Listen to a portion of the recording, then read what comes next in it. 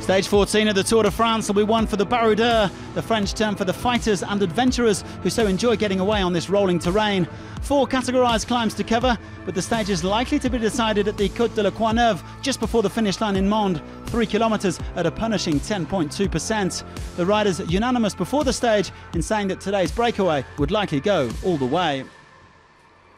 Well, nobody had forgotten the 2015 race here in Mende when Steve Cummings pipped Romain Bardet and Thibaut Pinot to the line, a warning for any potential winner.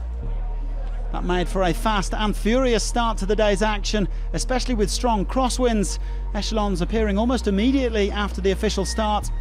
A few GC favourites caught out, Landa, Bardet and Roglic, but they were soon safely back in the peloton as Alaphilippe looked determined to get the break established. 32 riders got away and the peloton were happy to let them go. No fewer than 7 Belgians in there looking to celebrate their national holiday in style.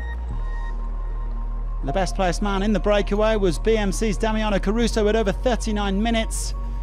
So the peloton were happy to let the gap soar out to over 9 minutes with 70 kilometres to go, the biggest of the 2018 Tour de France so far.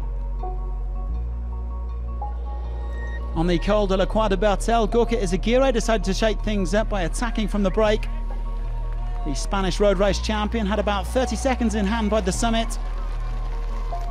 And he was soon joined by Dimension Data's Tom Jelte-Slagter and Trek's Jasper STUYVEN. With the peloton almost 20 minutes back, the winner had to come from that original break of 32, although this trio were looking to upset the odds.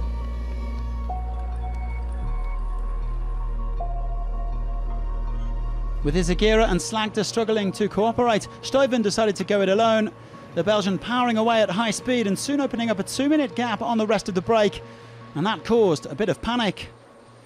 Philippe Gilbert burying himself to bring Alaphilippe back into contention. And as expected, it came down to the gruelling climb up the Courneuve. STUYVEN heading into it with a lead of 1 minute 40 seconds. But that gap melted away as Omar, FRAILE and Alaphilippe set about chasing him down. The Spaniard getting to the summit in the lead and surging away to victory. His first at the Tour de France. Alaphilippe taking second ahead of STUYVEN. The GC favourites then making their way up the final climb. Roglic was the only man to really launch an attack. Thomas, Froome and Dumoulin went with him, but Romain Bardet losing a bit of time. The day, though, belonged to FRAILE. Well, he becomes the 3rd Spaniard to conquer La Courneuve and win in Mende after Marcos Serrano and Joaquim Rodriguez. A first Tour stage win for the Astana man, who celebrated his 28th birthday on Tuesday.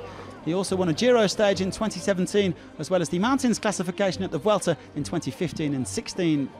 It's incredible for me. As a kid, I used to dream about this kind of victory. I worked really hard and finally I've achieved it. An incredible day and a victory on the Tour de France. There are simply no words to describe it. FRAILE celebrating his 3rd win of the season after stages at the Tour de Romandie and the Tour of the Basque Country. Spare a thought though for STUYVEN, who put in such a sterling effort, only to fall 6 seconds short of victory. Geraint Thomas stays in yellow for a 4th day, matching his efforts from last year. The Welshman losing a handful of seconds to Roglic. He still leads Froome by 1:39 and Dumoulin by 1:50. There is another bumpy stage to come tomorrow as the riders cover 181.5 kilometres between Millau and Carcassonne.